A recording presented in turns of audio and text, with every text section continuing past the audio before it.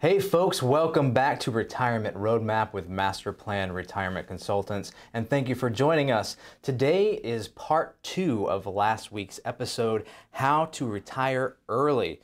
Now, we've taken some bullet points from a Kiplinger article, How to Retire Early in 6 Steps by Jacob Schroeder, and we've added some of our own flavor to it, some of our own bullet points as well. Mark, how are you doing this week? Doing great. It's always exciting because we have a face-to-face workshop, a couple of them this week. Yeah, and you know how much we love doing that and getting to be in the presence of folks and teaching and the questions that come back. So, the video webinars that we do are great, but you know how much we love getting out and teaching live, face-to-face. It's always better. The interaction is better. Mm-hmm. It prompts more Q&A, live interaction, and the more people there, the more Q&A and discussion happens, and then you get to dig a little bit more into specific questions. Well, I also get to catch people sleeping. Yeah, I can't do that on the webinars. Exactly. No. That's a good point, though. We're teaching a course on taxes and retirement this week. 2 separate opportunities. Check out our website, masterplanretire.com. Go to the events page, and you'll be able to see where and when we're teaching. If you're in the area, Marietta, Georgia, feel free to join us. We'd love to have you. Registration's super easy. It's a complimentary workshop, so check it out. Taxes and retirement. And more coming. So Absolutely. Always keep an eye out on the website for those. Right. There's always, every month, there's at least one or multiple things happening, whether they're seminars or webinars. So check it out, masterplanretire.com. Yep. So to jump right into the topic, how to retire early, we went through the first 3 kind of points. That I want to review those a little bit today before we jump into the next point. So number 1, we said set a high savings rate. Yeah, if you start, especially the earlier you start, if you don't have the money to spend, you don't get used to spending it. Mm-hmm. And I've got some folks that they have their kids and are doing a great job, and every time they get a raise, they save at least half that. So they add that to their savings as well. So you've got to have a disciplined approach and just set a goal. If you're married, make sure as a couple you set a goal and say, we're going to save this much, and then when we can bump it, we're going to bump it. The sooner you start, the less painful and the more you'll have when you retire. I really like that concept from the clients of saving. If you get a raise, put away half of it, use the next. Because, it's no joke. Right now, it can be really tight for folks. Yeah, we have inflation, and I know some of that has to go toward that. And I'm not saying, starve yourselves, but, reward yourselves with spending some of it, and reward yourself with saving some of it. That's good.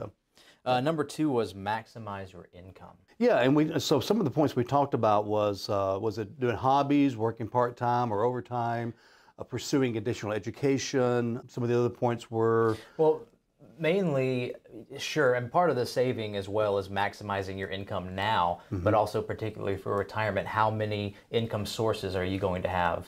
Right, and a lot of that won't come about until you get closer to retirement as well. But it doesn't hurt. I've got several clients that, again, they have businesses on the side. Maybe they sell stuff online, or like we said earlier, have additional education, additional certification, so that you can save more, so that you will increase your income in retirement. Those that are getting close to retirement, think about, what's a way to have another stream of income? Maybe it's a rental house. Maybe it's some of the tools we use that give guaranteed income. Maybe it's, again, maybe you think about working part-time. A lot of the clients we work with, they're like, I'm retiring at 62 or 65. I don't see myself just sitting at home. And so I do want to travel, but also would like to work part-time and do something I really want to do, things like that. So lots of different sources and ideas that we can give clients. Absolutely. Number 3 kind of goes with number 1. Number 1 being set a high savings rate, but control your spending.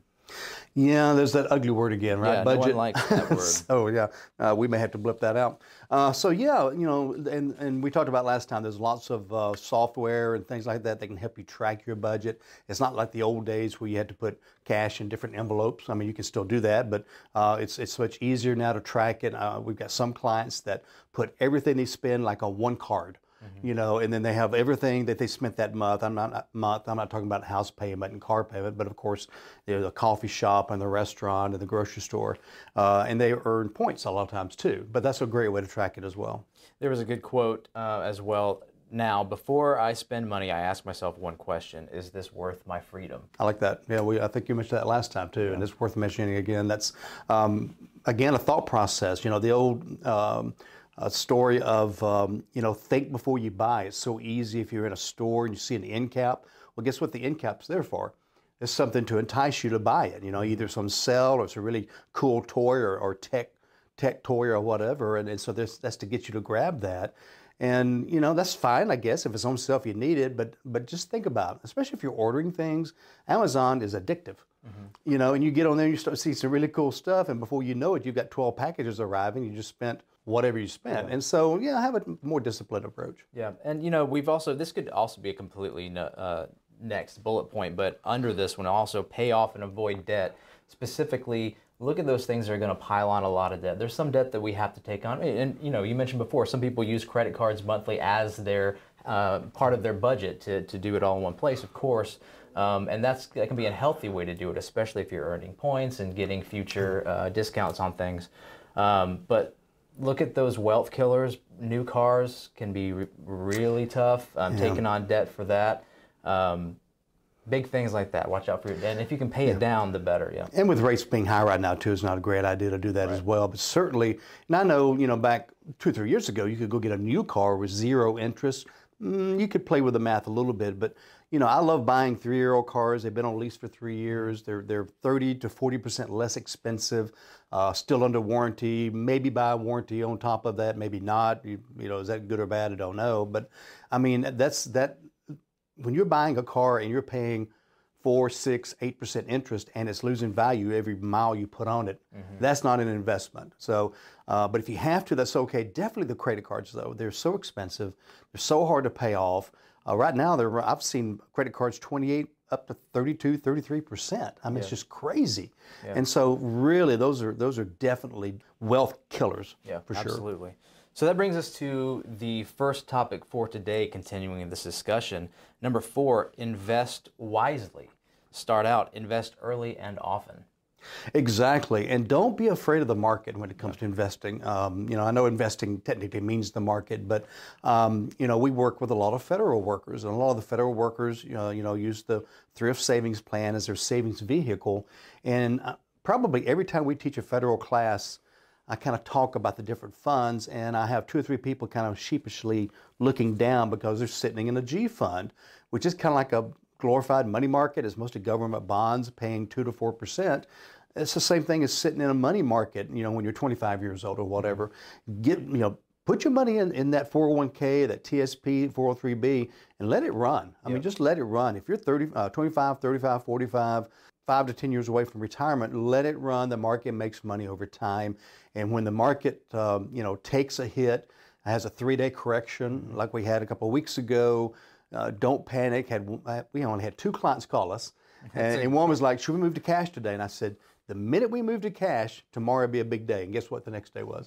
A big day. And so he emailed me back and he said, thanks for talking me off a ledge. And you said, how many stories do you have? Yeah, what level are you on, so to speak. So, but yeah, it's just let it run. Now, if you're closer to retirement, if you're, you know, 5 to 7 years away, maybe talk to a professional like us to get a better idea of better positioning for retirement. But investing wisely means just take advantage of the stock market, which averages, you know, 6 to 9% long term. That's great. So from point 1, we talked about maximizing savings. What would you tell someone the difference between savings and investing, or even how to allocate between the two? Yeah, so savings is something you can get your hands on pretty quickly. Okay, so and there's no penalty to get to it. So whether that be a savings account at the bank where you can automatically move money over to it, or a savings account at Capital One or whatever where you can transfer money over, that's for that stuff that pops up. That's for that roof. That's for that maybe a new car or used car. You know, if you can save up enough, but you've got to have those 3 to 6 months of income stashed away. That's savings because it's safe, it's not going anywhere, it doesn't cost you to put that money in there, and you can get it in, you know, within a couple of days. Investing is in something that can lose money, right? So that's not a great backup bucket, because if you need the money and it's down 5 or 10%, you're selling at a loss. And so that's more a little longer term. Now, it may be a 2-year term. It doesn't have to be a 10-year term. Maybe with a lot of our clients, as you know, Evan, we'll have maybe a 2-year growth bucket, pretty conservative. It's not going to be down 20%, but it's going to average maybe 4 to 7%. Then we have maybe a 5-year bucket, and then maybe a 10-year bucket, getting gradually more moderate to moderately aggressive for those longer terms. So that's investing. Investing means it can go up and go down. Savings is principal protected. Yeah, so any retirement, whether it's on the normal, typical timeline or an early retirement, would be highly difficult to achieve without investing. To retire early, you would consider maxing out your employer's retirement plan if you have a 401k, 403b, something like that. Beyond that, if you're able to put more away, individual retirement accounts, IRAs, Roths, things like that, health savings accounts, any other investment vehicle you choose, max those out to the furthest extent that you can. Within your investment accounts, you might allocate funds to stocks, bonds, mutual funds, other investments. You do want to consider diversification, but again, if you have a longer timeline and you're on the younger side, you can be a little bit more aggressive. But if you're talking retiring early, you really need to know when your target date is, because that'll determine what you're invested in. Yeah, and again, don't be afraid to get guidance. We can actually help invest 401ks, whether it be directly, indirectly, or whatever, TSPs, things like that. And so, that'll get you a 2 or 3% better return long term. That's a lot of money. Right. And so make sure that, and if you don't get help, the best idea if you don't get help, Evan, put it in about 10 or 12 different funds and leave it alone. Maybe not even look at it. I mean, the people that have made some of the best money, they've just ignored it. And then 20 years later, they look at it, all of a sudden they got $1 million in their 401k because they saved, they got a match, and they just let the market do its job. Yeah, absolutely. Number 5, plan carefully. You like that one, don't you, Mark? I do. Plan well and prosper. That's right. There you go. Yeah. So have a plan. We call it a retirement roadmap. We have folks that are 25 years old. We've developed a roadmap for. Most of our clients are 50 and older. That's not a cutoff. I'm just saying that's who most of them are, because that's kind of when people start thinking about, hey, what's the next stage of my life? But have a plan. I mean, we tell the story about the trip to California. There's 2 ways you can go to California from Georgia. You can get in your car. You can drive west. Will you get to California? You probably will, but how effective is that? I mean, are you following a roadmap? Are you checking on hotels along the way? What kind of car are you driving? What could go wrong? Kind of like retirement. So let's take a look at where you want to be, when you want to be in California, how long you're going to be in California. In other words, how long do you think you'll be retired? What's your lifespan, right? And then also, what could go wrong? Just like your car can break down, well, on the way to retirement, tax rates could go up 10%. Maybe Congress could change the rules on Social Security or the way pensions are taxed. I mean, there's so many different things that can happen. You make that roadmap, but the roadmap is adjustable as well. And so it's just like anything. I mean, you've heard the old saying, people spend more time planning their vacations than their retirement. And so really, I know it's kind of a longer trek, but it makes it so much more effective and efficient. Yeah, each of our clients has a specific retirement plan that is particularly catered to them. Exactly to them. Yeah, and so if you're interested in that, or even just getting your own 10,000-foot view of where you stand today, if you were to just put the key in the ignition and turn on your retirement, no planning at all, let's just see how it looks. Forecast how we look right now, where we stand. You can go to our website, MasterPlanRetired.com.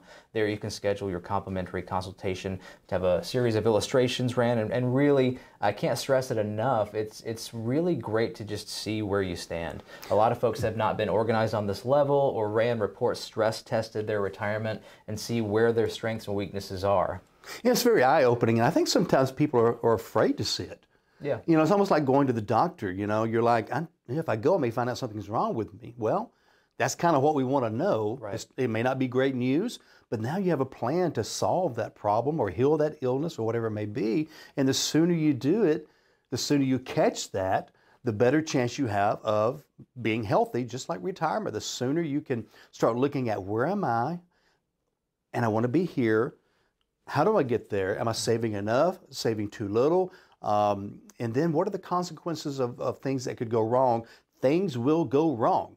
We've got several hundred clients, and I can tell you every week we get a phone call, maybe, hey, my husband or wife, I think that they're beginning to get some long-term care needs, or they've passed away, or, you know, we don't have enough income coming in and now taxes are hitting us. We got a child that moved back in. I mean, there's so many different areas that we get phone calls about. And so those reports will really illustrate exactly what it is that could trip you up, and then have a plan for it, have a strategy for it. So, you know, there's a little green button on our website that says schedule an appointment. It's complimentary. Or, hey, you know, give us a call at 770-980-9262. We do accept phone calls, so we can do it that way as well. So MasterPlanRetire.com. Plan carefully. So early retirement poses some unique financial challenges. Well, first of all, retirement period requires unique financial planning challenges. But the earlier that you retire, the greater your longevity risk, which is basically how long will my money last? Will I outlive my money? So how much do you need to retire early? There are some clunky ways to come by, and I'll explain a couple of them in a second, but really it's down to you, who you are as an individual, your lifestyle, what you need, what you have coming in. So the rule of 25 offers a simple answer. It's a very rough estimate, but basically estimate your annual retirement expenses, multiply them by 25. For instance, needing $80,000 annually translates to a savings goal of about $2 million. That's allowing for a 4% withdrawal every year while preserving your capital. Again, it's very clunky, very general. Yeah. I don't recommend doing that for yourself. I recommend going to a professional to help you sort out exactly your need.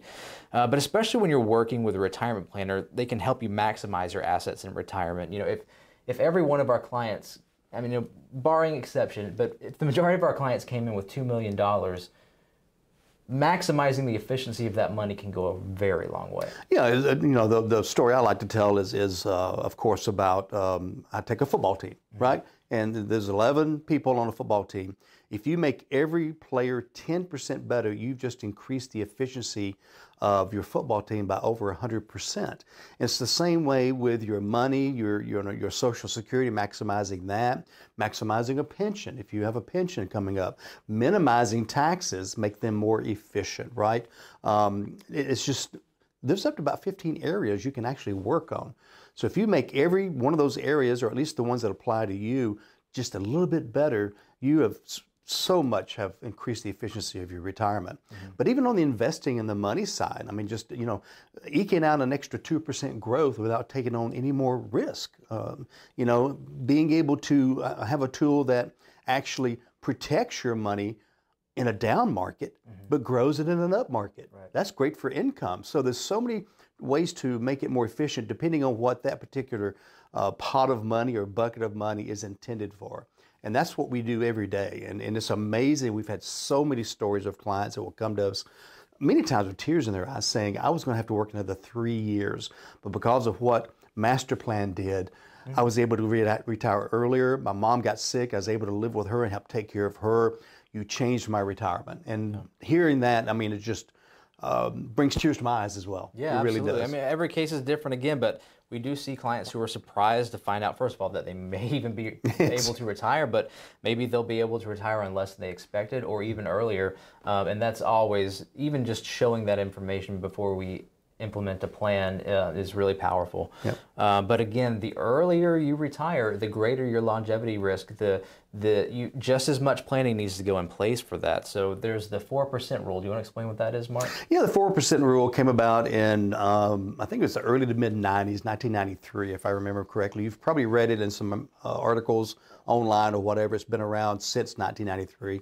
And it's from a study done by Morningstar and a professor at a business school. And they studied the market over like 50 years going back. And they came to the determination that if you take out 5% a year from a stock market equity account, you have about a 96% chance of your money lasting through retirement. Okay, and I think they might have used 30 years. So $1 million, 4% is $40,000 a year. Pretty good chance you won't run out of money. They redid the study in the mid to late 2000s. Actually, I think it was 2012, if I remember correctly.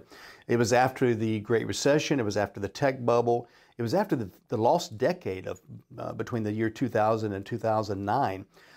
The new rule is 2.8%. And so now you can only take out, so that's only, instead of being 40,000, that's 28,000. And again, you're not assured of it lasting a lifetime. There's a good chance it'll last a lifetime. Yeah. And so we don't like income coming from an equity stock market account. So we have other tools, the one I just mentioned, where principal protected, guaranteed stream of income, it's like an additional Social Security payment that you know is not going to go away, can actually keep up with inflation. 100% chance of not running out of money. Yeah. And so, again, that's just one or two tools that we use, but it gives peace of mind and people don't have to. Can you imagine waking up every morning in retirement and knowing that your check is coming from your 401k or IRA, and that morning the market lost 15%? Mm-hmm. I mean, it would drive me crazy looking at that every morning, hoping that, hey, I hope we have a gain because that check's coming out. And if you're having to take out $20,000 and $30,000, $40,000 a year to supplement your income, which is about the average, that's a little scary. And so how much do you need to keep up with that? It's hard to say. I mean, if you retired in the year 2006, and we know what happened in 2008, 2009, a 56% drop, you'll never recover from that if you're taking income from that. So have an income plan that includes guaranteed streams of income. Absolutely. And the typical retirement timeline for those retiring in their 50s or early 60s or whatever, we usually recommend somewhere around 5 years of planning time to let certain accounts mature and everything else. That's the perfect world. Keep in mind, if you're retiring early, not only do you have a longer time your money has to last in retirement, you have a shorter time to accumulate as well. So it takes extra planning for that. I also want to mention, we're running out of time a little bit, but consider your tax implications as an early retiree, especially if you have qualified accounts, especially if you've got employer-sponsored plans, things like that. There are penalties for early withdrawal, so make sure that you're covered for that. Speak to a professional. Let's see, anything else on this, given our timeline? I would say the other one, I don't think we mentioned medical. Yeah. So if you retire early, you don't qualify for Medicare until age 65. And if you retire at 55, where are you getting health insurance from? Yeah. The open market, very expensive. What's the plan? Okay, so there are some things you can consider, some ideas we can give you. So again, if that's one of the things that would be a concern or should be a concern if you retire before the age of 65, then you definitely, now you could marry somebody a lot older or younger that's still working and stay on their health insurance maybe. So there's ways around that, but don't forget 65 is the magic age for Medicare. One more point before we move to the next topic that I think is pretty critical. If you're retiring early and you're expecting money from a pension or some sort of retirement plan, talk to your HR representative. Make sure you're getting your full pension, things like that. It may be smaller, or maybe you can't take it till a certain age. Absolutely. Yep. So that was planning. Make sure you plan for your early retirement. Critical. Number 6, simply make sure it's right for you. Exiting the rat race as swiftly as possible is a dream that is shared by many. However, retiring early can require significant sacrifices and discipline that many find too challenging, especially when observing friends and family, maybe embracing a more affluent lifestyle. But also, sometimes people aren't ready.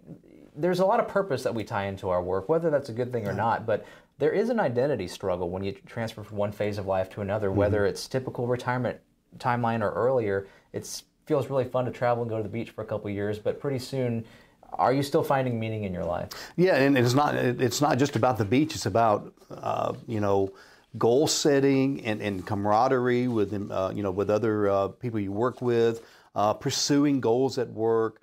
The challenge of work, things like that. You lose that, and there's certain ways you can replace some of that. Or maybe get a part-time job or whatever. But that is a critical element, and we have people that struggle with that when they retire. Yeah. So be careful with that. Absolutely. Well, folks, this has been great. Felt rushed once again. We've got to edit a little bit better, but it's a good topic, and we appreciate your time and thanks for listening. Mark, any closing words for us? Hope to see you again soon. Plan well and prosper. Take care. This was Retirement Roadmap Radio with Mark Fricks of MasterPlan Retirement Consultants. To schedule a complimentary consultation, go to MasterPlanRetire.com or call 770-980-9262. Thanks for listening, and remember, Plan well and prosper. All matters discussed during this show are for informational purposes only. Each individual situation may vary, and the opinions expressed here may not apply to everyone. Materials presented are believed to be from reliable sources, and no representations can be made as to its accuracy. All ideas and information should be discussed in detail with one of our qualified representatives prior to implementation. Advisory services offered through MasterPlan Retirement Consultants, a registered investment advisor in the state of Georgia. Martin Fricks and MasterPlan Retirement Consultants are not affiliated with or endorsed by the Social Security Administration or any other government agency.